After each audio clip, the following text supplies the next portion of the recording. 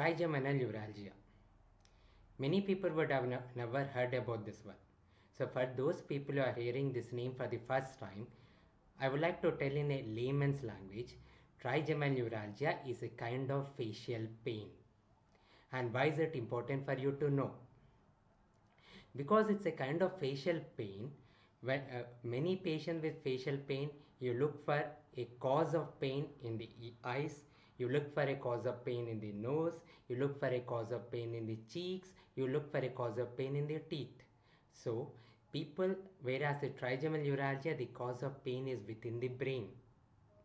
So what happens is these people keep roaming around various doctors related to local pathology, like the dentist, like the ophthalmologist, like the ENT surgeon, and their pain is usually missed since a long time because the cause of pain is not seen.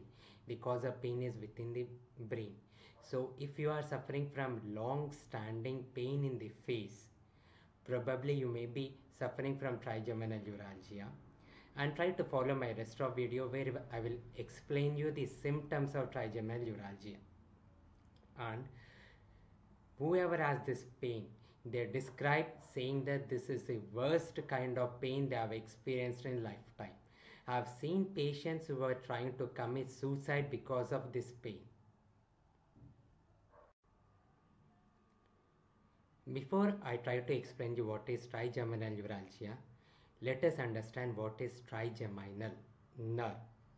So trigeminal nerve is a nerve. This nerve is located in the brain. It comes out of the brain and divides into three branches and supply three regions of the face as shown in the figure. We have the right trigeminal nerve supplying the right side of the face.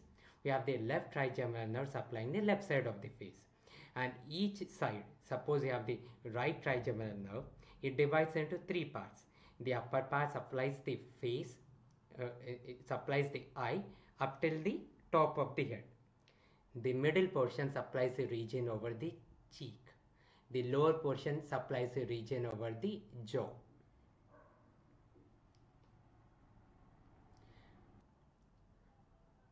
Now that you have understood what is trigeminal nerve, let us understand what causes trigeminal neuralgia. See the figure. In the figure, you can see the trigeminal nerve dividing into three branches. Normally, we have blood vessels, which are called arteries, and veins within our brain, which supply the brain. These blood vessels usually do not touch the trigeminal nerve. Even if it touches the trigeminal nerve, the trigeminal nerve has a protective sheath over it. But in some patients, what happens is this trigeminal nerve, suppose this is the trigeminal nerve and this is the artery or the vein, that is a blood vessel. So in some patients, this artery touches the nerve. Over a long time, what happens is the protective layer over the nerve gets spoiled. Then whenever the artery contracts, the blood vessels normally contract and relax. So whenever the artery contracts and relaxes, it touches the nerve, and because now the overlying protective sheath is destroyed or it has thinned out, whenever the artery touches the nerve gets abnormally excited.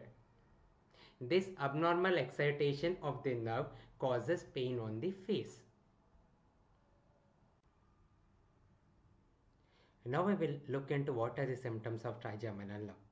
Before I tell you what are the symptoms of trigeminal neuralgia, as I keep telling in each and every video of mine, you are not supposed to make a self-diagnosis.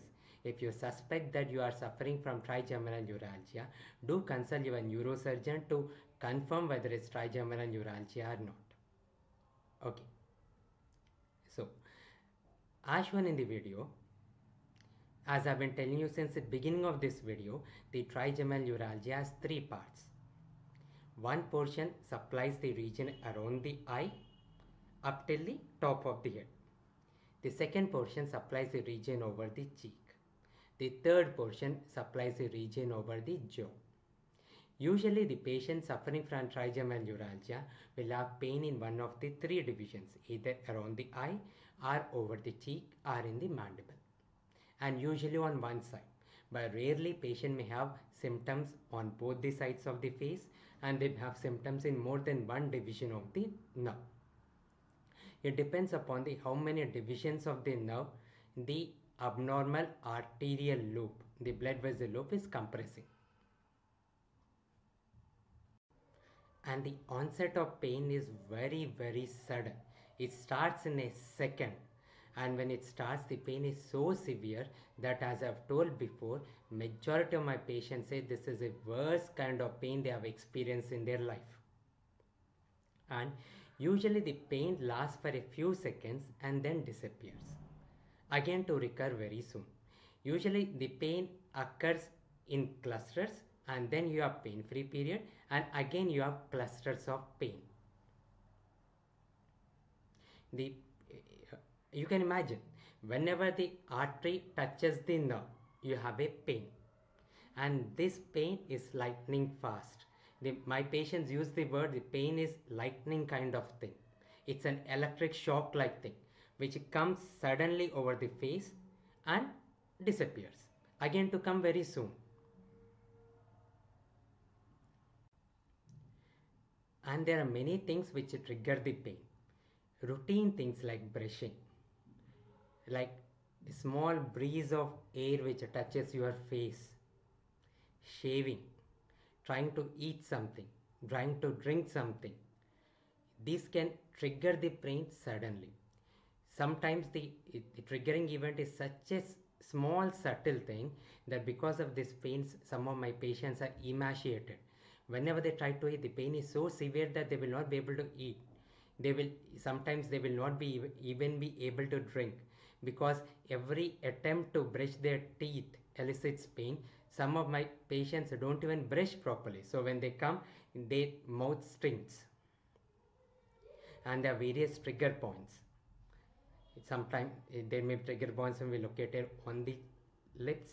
They can be located within the oral cavity, that may be located over the skin over the cheek. So whenever you touch these points, by even a light touch like the touch of a breeze can elicit pain. The diagnosis is very often missed, because the pain looks to be coming from the jaw, it looks to be coming from the cheek. We tend to look for a cause in the jaw and the teeth. Many of my patients indeed come with teeth extracted, thinking the cause of pain is because of caries tooth.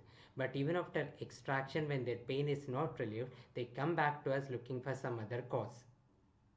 So if your pain has symptoms resembling the symptoms which I have told just before, then you may be suffering from trigeminal neuralgia. You need to consult your neurosurgeon to confirm their diagnosis. Now the good news is trigeminal neuralgia has a number of modalities of treatment. With the onset of microsurgical treatment, the treatment has become really effective and much safer than before. In my next video, I'll be describing the various treatment modalities available for trigeminal neuralgia. So if you want to hear those, subscribe to my channel and do share my video with your colleagues and friends who may be suffering from these similar symptoms.